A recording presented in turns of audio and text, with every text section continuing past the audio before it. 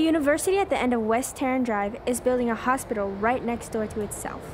This idea comes with much controversy. It's in a great location. You've got I-5 on one side, you've got Elk Grove Boulevard, which is a major corridor. You have open space on one side, and we're adjacent to a unfortunately struggling shopping center. This isn't exactly the best location for a hospital in Elk Grove.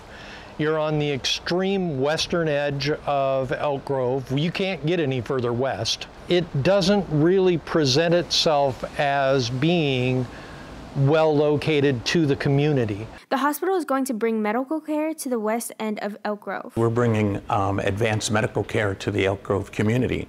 The California Northstate University Hospital, however, is being built on top of the pre-existing Stone Lake Landing Shopping Center, displacing all the businesses inside it.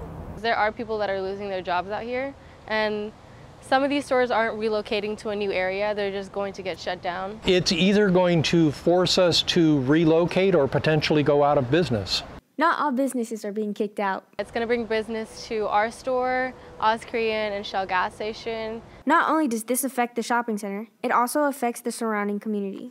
How does it impact a large portion of these homeowners that are right down the street here? They did not plan on living in a community where there was going to be a major medical institution. And it's adjacent to a residential neighborhood, and the Sacramento Association of Realtors is telling us that it'll actually raise property values. The shopping center found out in interesting ways. We didn't even know it was being built until one of the construction guys came in and asked to buy food. There was no communication prior to their announcement with any of the business owners in this shopping center.